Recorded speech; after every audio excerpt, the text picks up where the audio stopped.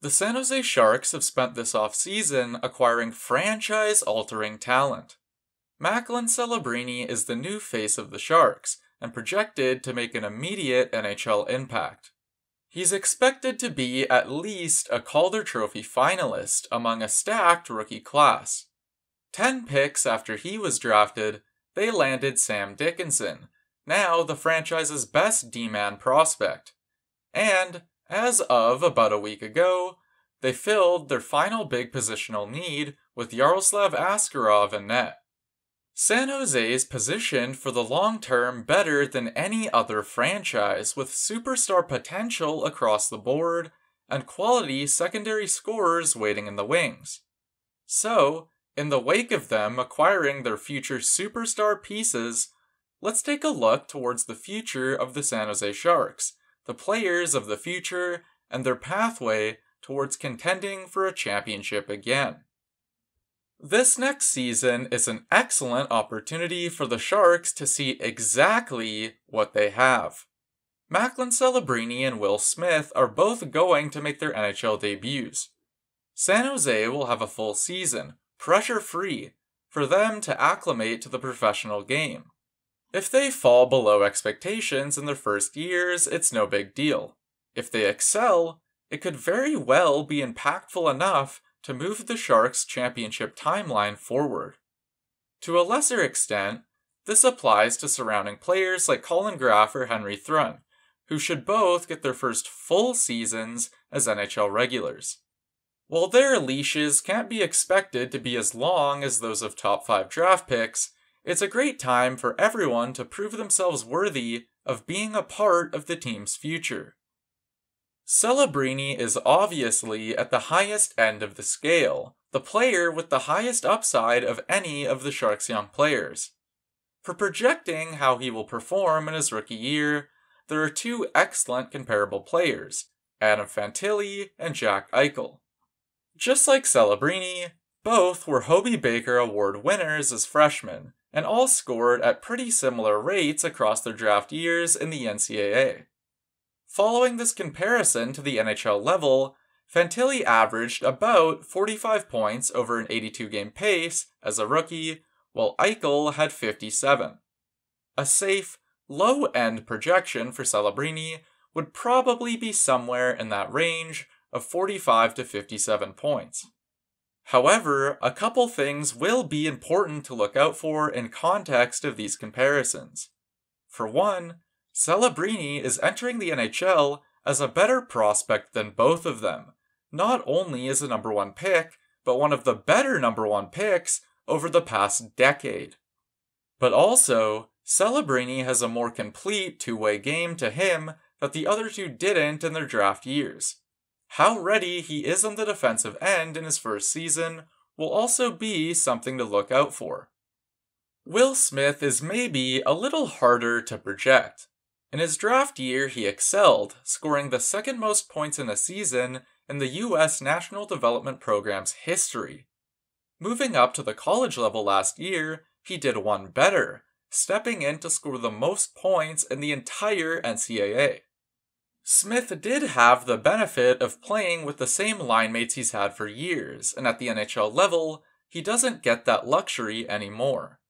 But being the elite playmaker he is, Smith will figure out how to put big numbers up in the NHL eventually, if not immediately. San Jose has put the pieces in place for it to be possible as soon as this season. Celebrini and Smith are insulated in the top 6, with veteran scorer Tyler Toffoli, who's coming off back-to-back 30-goal seasons. Michael Granlund is another veteran presence, who sneakily had some pretty incredible numbers considering the Sharks team he played on last year. And then, more young talent in William Eklund and Fabian Zetterlund can be expected to occupy top slots on the wing. Compared to other NHL teams, this top 6 is obviously among the weakest right now. But the makeup of it is pretty good. It's not entirely young players with no veteran experience, and yet, the focus is still fully on the team's young stars. The team is constructed in a way that allows the likes of Celebrini and Smith to succeed, and you can't ask for much more than that. Similarly to how the top six revolves around Celebrini, the defensive side of the 2024-25 Sharks is going to live and die by Yaroslav Askarov. Goalies are weird and unpredictable. Even with a high draft pedigree, proper time given to develop in the minors, and great results over the past 4 seasons, no one can say for certain what Askarov will be at the NHL level. If he's as good as many believe he could become right out of the gate, the Sharks could be the surprise team of the season. If he's anything less than spectacular, then the season likely goes about as people expect. There's no real pressure on Askarov to be incredible this season, however, there is more risk, and the room for the temperature to ramp up just in being a goalie. The Sharks aren't going to be able to shelter Askarov like they potentially could with their young forwards or defensemen. Being a rookie goalie on one of the worst teams in the league means it's almost inevitable that at some point he is going to get shelled. For what it's worth, the defense should be improved from last season, but ultimately, it'll be on the management and coaching staff to ensure that Askarov gets the most out of his rookie season.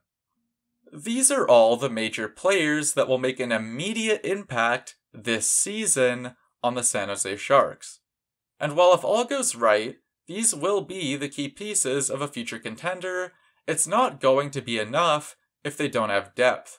Fortunately, the Sharks already have one of the deepest prospect pools in the NHL. Sam Dickinson sits at the top of the Sharks system, the only player in the organization with number 1 D-man potential. With defense being the area that the Sharks lack most in their system, they're going to have to depend on him to hit as a prospect. It'll be at least a couple seasons before he's NHL ready though, so the team has plenty of time to develop and prepare him for success.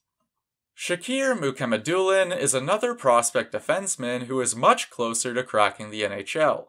With 34 points in 55 AHL games last season, the 6'4" Russian could very well get a good run of games in with the Sharks this season. Behind Dickinson, their consensus second best prospect is Quentin Musty. Musty slipped to pick number 26 in the deep 2023 draft. He went on to lead the OHL in points per game last season, showing the potential to be a top-tier scorer sometime in the future. Philip Bystedt was also drafted with a late first-round pick the year prior.